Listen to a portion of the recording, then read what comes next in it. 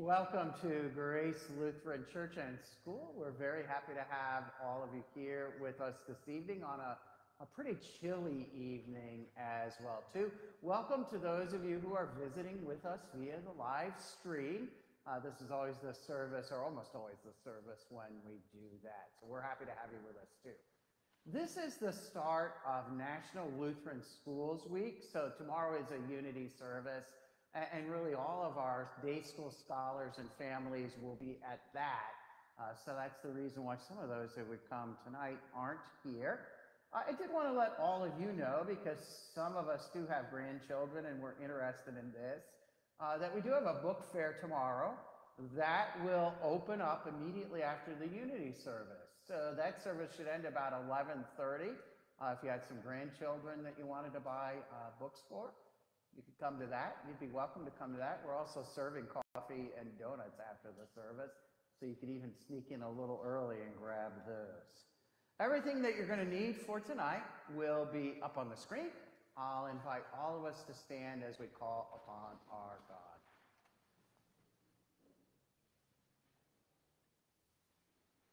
In the name of the Father, and of the Son, and of the Holy Spirit.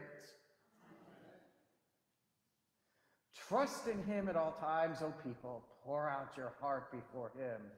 God is a refuge for us. For God alone my soul waits in silence. From him comes my salvation.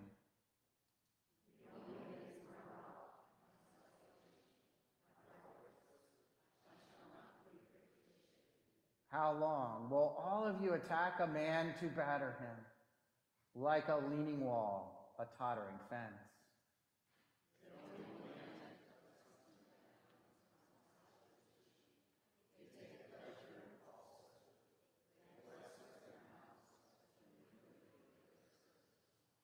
For God alone, O my soul, wait in silence, for my hope is from him.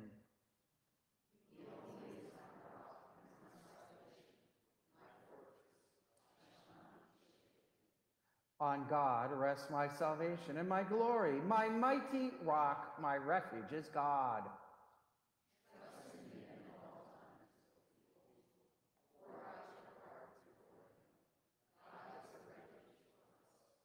Those of low estate are but a breath.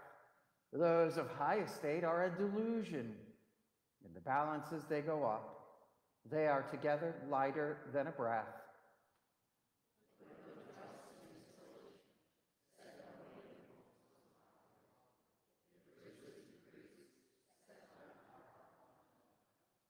Our help is in the name of the Lord.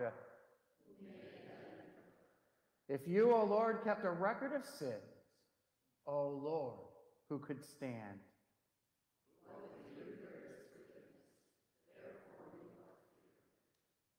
Since we're gathered to hear God's word, call upon him in prayer and praise, and receive the body and blood of our Lord Jesus Christ and the fellowship of this altar.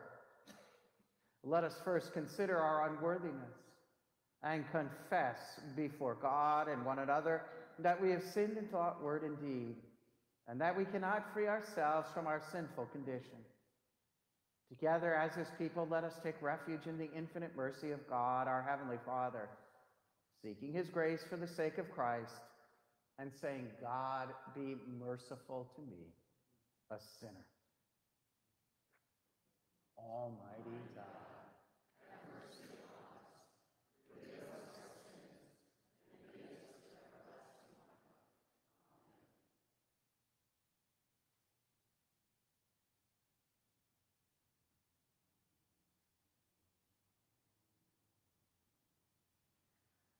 Almighty God in his mercy has given his Son to die for you, and for his sake forgives you all your sins. As a called and ordained servant of Christ and by his authority, and I therefore forgive you all your sins in the name of the Father, and of the Son, and of the Holy Spirit. Amen. Once God has spoken, twice have I heard this, that power belongs to God. And that to you, O Lord,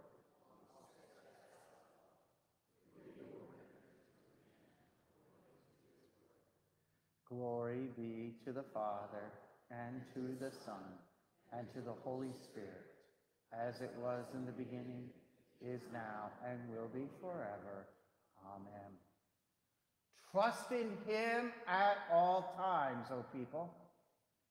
Pour out your heart before him. God is a refuge for us.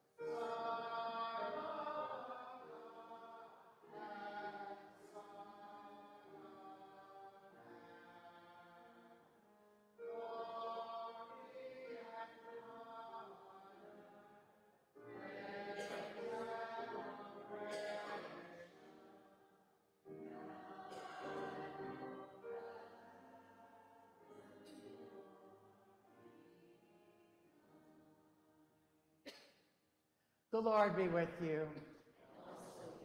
Let us pray. Almighty and everlasting God, mercifully look upon our infirmities and stretch forth the hand of your majesty to heal and defend us. Through Jesus Christ, your Son, our Lord, who lives and reigns with you and the Holy Spirit, one God, now and forever.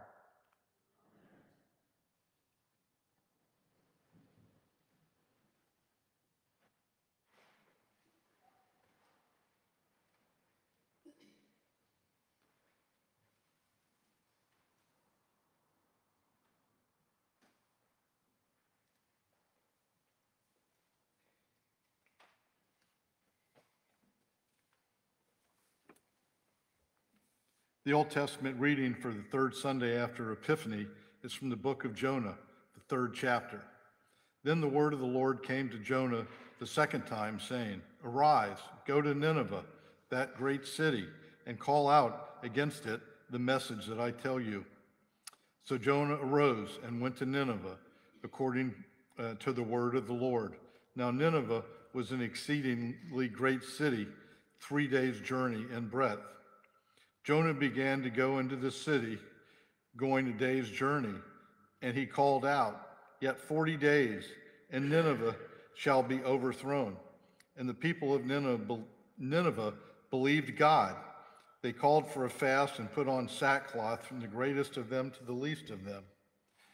When God saw what they did, how they turned from their evil way, God relented of the disaster that he had said he would do to them, and he did not do it. This is the word of the Lord. Thanks be to God. The epistle reading is from 1 Corinthians, the 7th chapter. "This is what I mean, brothers. The appointed time has grown very short. From now on, let those who have wives live as though they had none, and those who mourn as though they were not mourning, and those who rejoice as though they were not rejoicing, and those who buy as though they had no goods, and those who deal with the world as though they had no dealings with it. For the present form of this world is passing away. I want you to be free from anxieties. The unmarried man is anxious about things of the Lord, how to please the Lord, but the married man is anxious about worldly things, how to please his wife, and his interests are divided. And the unmarried or betrothed woman is anxious about the things of the Lord, how to be holy in body and spirit. But the married woman is anxious about worldly things, how to please her husband. I say this for your own benefit, not to lay any restraint upon you, but to promote good order and secure the devotion of the Lord. This is the word of God. Please stand for the reading of the Gospel. The Holy Gospel according to St. Mark, the first chapter. Now, after John was arrested, Jesus came into Galilee, proclaiming the gospel of God and saying, "The time is fulfilled and the kingdom of God is at hand. Repent and believe in the gospel." Passing alongside the Sea of Galilee, he saw Simon and Andrew, the brother of Simon, casting a net into the sea, for they were fishermen. And Jesus said to them, "Follow me, and I will make you become fishers of men." And immediately they left their nets and followed him. And going on a little farther, he saw James, the son of Zebedee, and John, his brother, who were in their boat mending the nets. And immediately he called them. And they left their father Zebedee in the boat with the hired servants and followed him. This is the gospel of the Lord. You may be seated.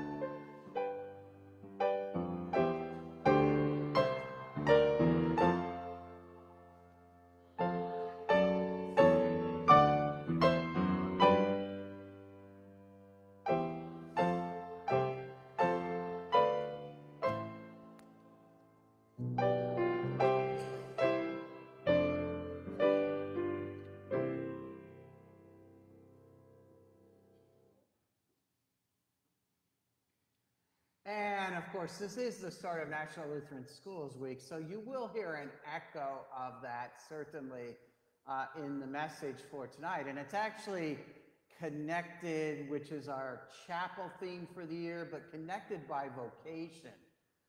So the thoughts and message about Christian vocation, that's relevant for all of us in the name of Jesus.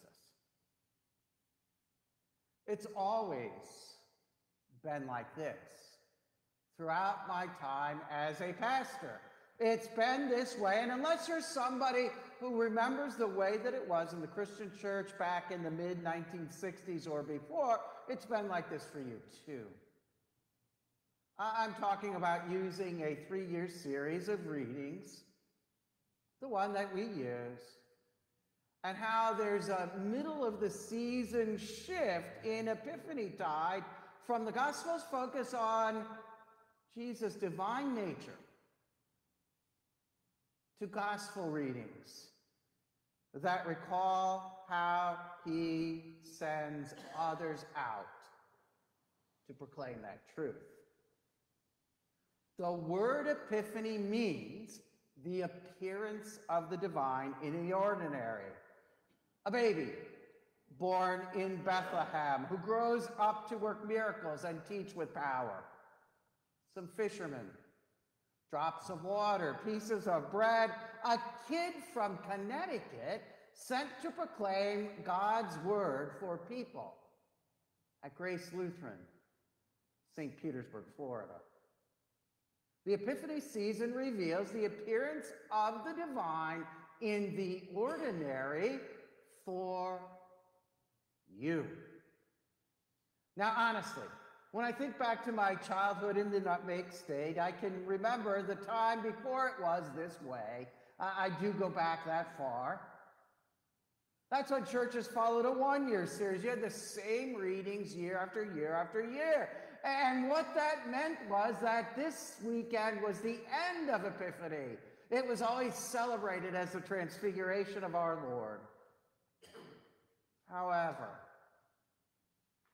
as an elementary school aged child, I know you won't be shocked to learn that I was not as in tune to what the gospel reading was for a particular week as I might be today.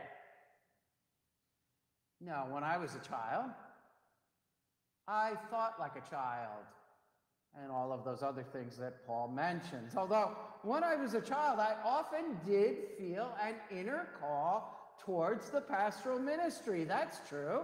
You see, when I was a child, I loved church, singing the hymns, following the order of service. That could be in English, but it could be in Latin, and I could follow it too.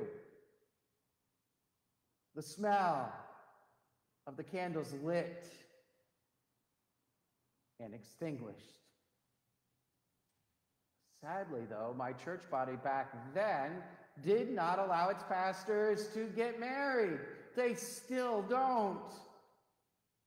And as strong as that pull was towards the pastoral ministry, I also felt an inner call to be a husband, a father someday, a baseball player. I struck out on that. Later on, as I got through high school, to be a professional trumpet player. I almost made it there, but not quite. Still, I had fun trying. Vocations, the jobs that we do throughout our lives, can be tricky things to settle into, can't they? But there are also those non-work related vocations that we have. We're born into some of those, and there are others that we choose. And thinking about some of them, it seems appropriate to address our epistle reading just briefly, because it could be a little bit disturbing. So I will. Here's what you need to know. It's very important to be aware that the apostles' words for this evening are taken out of a much greater context. The key verse for understanding what you heard, which made it sound as if it wasn't a good thing to be married, came earlier in the letter. Listen to it closely. St. Paul writes, only let each person lead the life that the Lord has assigned to him and to which God has called him. Mark it well, that it is not forbidden for Christians to be married. It's not forbidden for church workers to be married either. There are some benefits to that, and Paul does mention those. You should read the middle part of this epistle.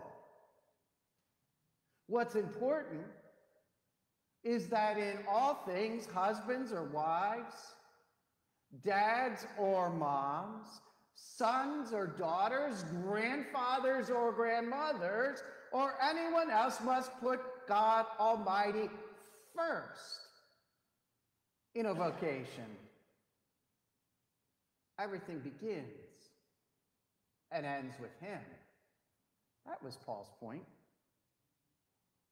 Indeed, the Lord God is the one who has given you each and every one of your vocations. You may have ticked off a large number of those ones that I just mentioned, right? He's the giver of those, whatever that vocation might be. Consider the gospel for today. Here's how it started. Jesus came into Galilee proclaiming the gospel of God and saying, the time is fulfilled and the kingdom of God is at hand. Repent and believe in the gospel. Imagine what it must have been like hearing that back then.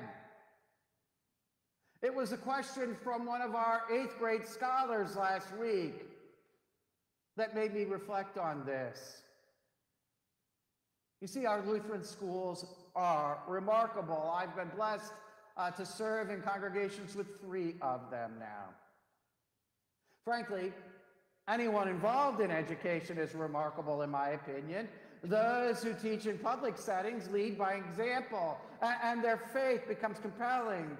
My mom did that for decades. So I know what those folks do, how hard they work, how much they love and care for their students.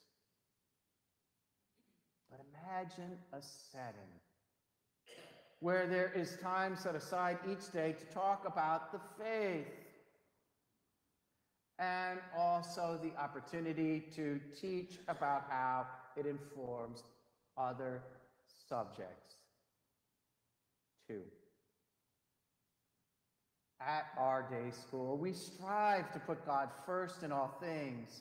And our scholars learn to see how growing in knowledge of math, science, language arts, music, all right, since we have our teacher here, art, or any other subject, is a godly vocation. It's a godly vocation to be a student, a scholar, a true calling, and thus a gift from God. Our teachers are faithful in stressing that point, as well as in showing how each subject ties together. You can't very well do music, can you, Corey, if you don't know math and physics? You can't grow and learn to the best of your ability if you aren't physically fit, and so on and so forth. Grace is an incredible place to grow in the wisdom and knowledge about the wonders of God's universe. And yes, I know too that we have parents in our congregation who choose different educational options for their families, and we support them because the vocation of parent is an especially godly one.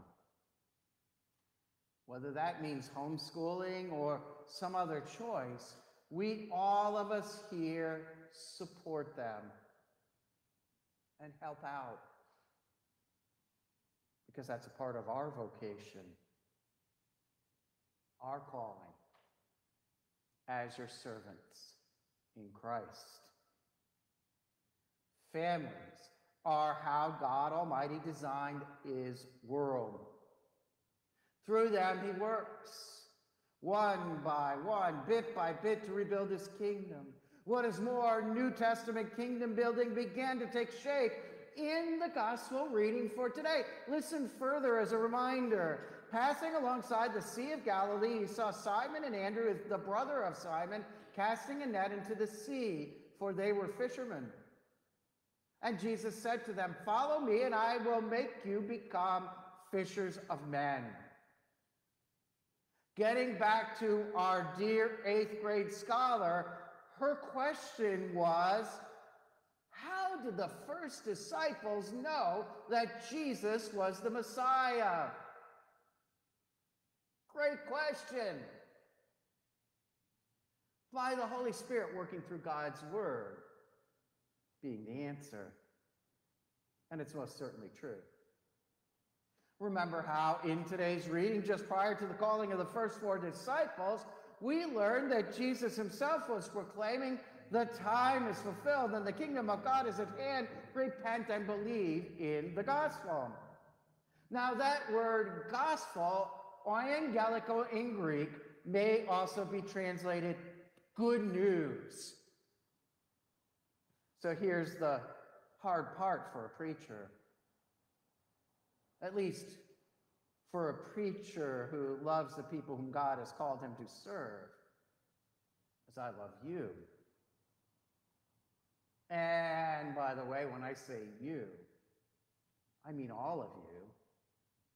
Not just those who are members of Grace Congregation, but our visitors as well.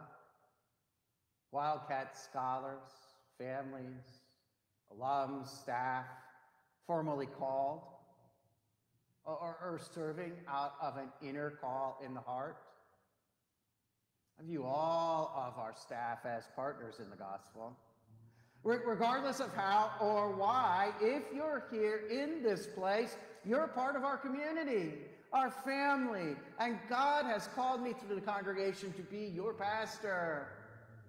I take that vocation seriously because it's a joy to serve you, whether it's just for an hour in a divine service, a few weeks for winter visitors, 12 years that a scholar might be a part of our day school, or a lifetime. So again, the hard part of preaching the good news is this. It requires the preaching of the law first. There's no good news unless you recognize and realize there's a problem to solve here. So that means that it requires me to tell people whom I love that they are sinners. You are. But know it too, that I don't exclude myself here. If you're sinners, I know I'm the sinner's chief. I know because God's word says it. The 10 Commandments, these I have not kept. And again, all sin and fall short of his glory. Now, on that note, I know that lots of us are concerned about the times in which we live. We think they're terrible. And then the ability of our younger generation to cope with them. If the times are tough, though, it's because we prove that we are sinners each and every day. And yeah, you heard me rightly. It's not just them out there. It's us in here too. As I've said on multiple occasions, the church is a hospital for sinners. This is where we sinners need to be. Further still, the times really aren't that much worse than they've ever been before, if they are at all. And truth be told, the coming generation is no less ill prepared for its time than my generation was for it, or than the disciples Simon, Andrew, James, and John were at their time of their call to follow Jesus. What mattered for them is the same thing that matters for you and your children. God Almighty Himself has made you and placed you in a time such as this. He's faithful, and He will do it. Use you as His hands, legs, and lips to declare His praises, to assist in the proclamation of the gospel of Jesus Christ, by which the people of this world are being saved. Finally, that saving gospel is this: that when the fullness of time had come, God sent the Son into the world to redeem it. I taught my third graders this week that to redeem means to buy back. In Jesus' case, He's redeemed me, a lost and condemned person, purchased and won me from all sins, from death, and from the power of the devil, not with gold or silver, but with His holy, precious blood, and with His innocent suffering and death, that I may be His own and live under Him in His kingdom, and serve Him in everlasting righteousness, innocence, and blessedness, just as He is risen from the dead, lives and reigns to all eternity. Jesus has redeemed you, and He has redeemed me, bought us back by going to the cross and dying for our sin. That's the good news that we preach here at Grace. You are redeemed by Christ the crucified and risen. The sins that you've come in here with are forgiven. Therefore, because of God's goodness and mercy, Christ's redemption is our story. And by the gift of the Holy Spirit given in baptism, it's a story that we cling to. We hold it near and dear to our hearts, in our minds, our bodies and souls. Further still, God's gifts, His goodness and mercy, are boundless. So indeed, they're being offered to all present here tonight.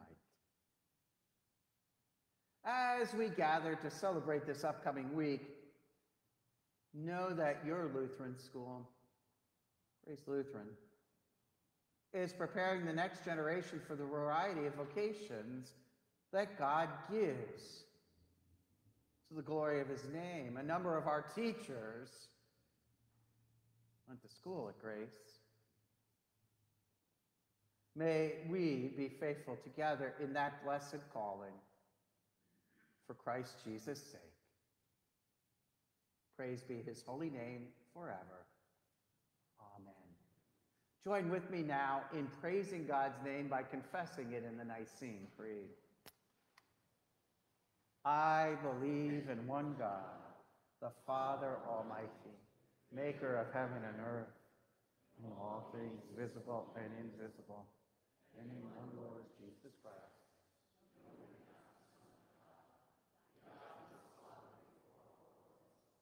God of God, light of light, very God of very God, begotten, not made, being of one substance with the Father, by whom all things were made, who for us men and for our salvation came down from heaven, and was incarnate by the Holy Spirit of the Virgin Mary, and was made man, and crucified also for us under Pontius Pilate. He suffered and was buried. On the third day he rose again, according to the Scriptures, and ascended into heaven, and sits at the right hand of the Father. And he will come again with glory to judge both the living and the dead, whose kingdom will have no end. And I believe in the Holy Spirit, the Lord and giver of life, who proceeds from the Father and the Son, who with the Father and the Son together is worshiped and glorified, who is spoke by the prophets. And I believe in one holy Christian and apostolic church. I acknowledge one baptism for the remission of sins, and I look for the resurrection of the dead and the life of the world to come. Amen. You may be seated for the prayer of the church. In our prayers this evening, we remember all of those who are listed on our prayer page. We also add Laura's mom, Sandy Wells, to our prayers for this evening. Let us pray for the whole church of God in Christ Jesus and for all people according to their needs.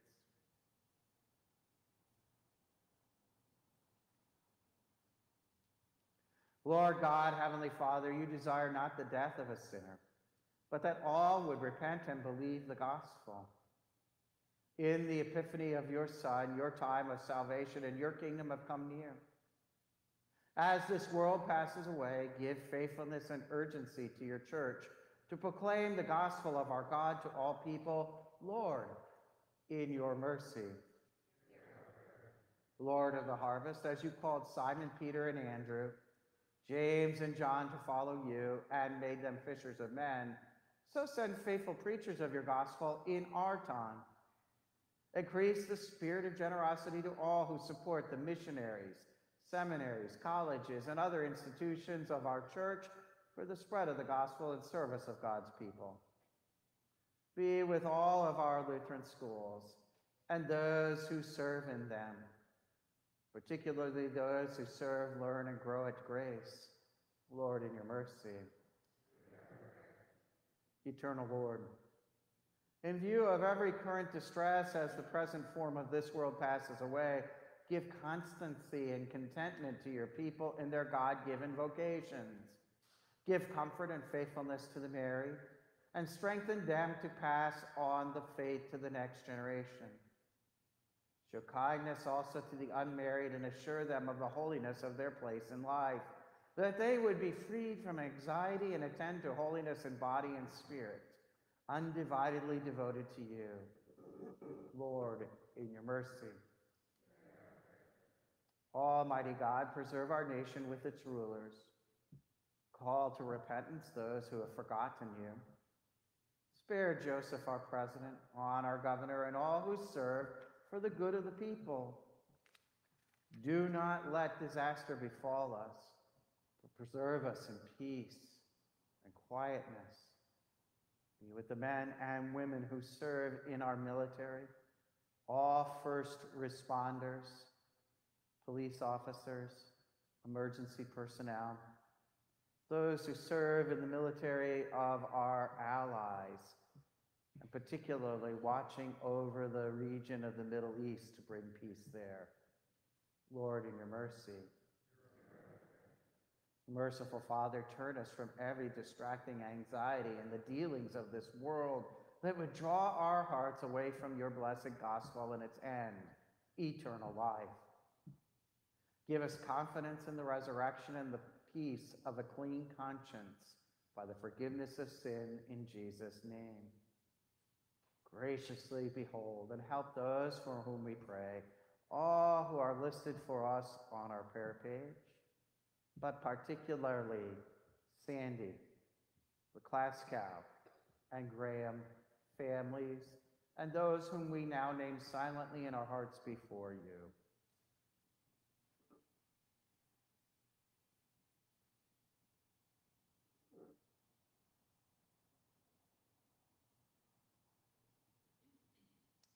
Lord, in your mercy. Gracious Lord, in your holy sacrament, you deliver the gospel proclaimed by your Son and won by his death in his true body and blood. Work repentance and faith in all who commune. and unite them in a sincere confession of your divine truth at this altar. Lord, in your mercy, all these things and whatever else you know that we need, grant us, Father, for the sake of him who died and rose again and now lives and reigns with you in the Holy Spirit, one God, now and forever. Amen. And at this time, we have a slide about our offering. I did want to say good night to all of those who were online viewing us, and God's blessings to you this evening. Of course, our offering plates are up front, and you're welcome to bring those with you and place them there.